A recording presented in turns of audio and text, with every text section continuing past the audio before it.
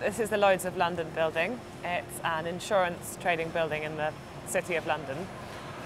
The building was designed by Richard Rogers in 1986, and at the time it was a very sort of iconic and out there building design. One of the important parts of the brief was that large open spaces be provided for the traders to carry out their work.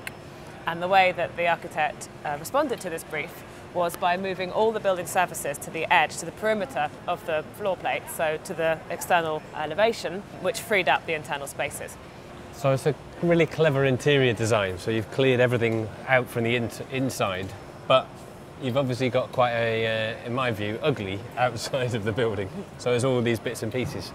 They are generally stainless steel again, so they're trying to be low maintenance to clean, and they'll last a long time.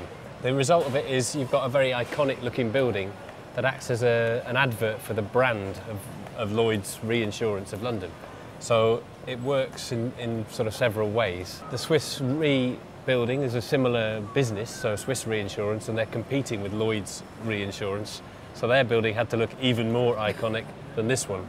But at the time, everyone knew it, Lloyds of London, as an amazing building that had its own kind of image, and people knew where it was.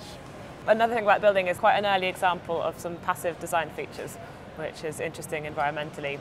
So look, the main building structure is concrete, which has been left exposed.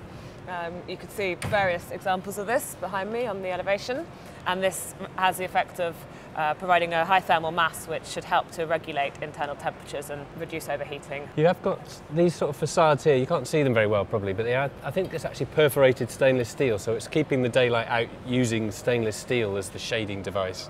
It has another effect of keeping out electromagnetic radiation, so it'll act as a Faraday cage, so you can't pick up Wi-Fi probably from the other side of it. Have a look, see what you think.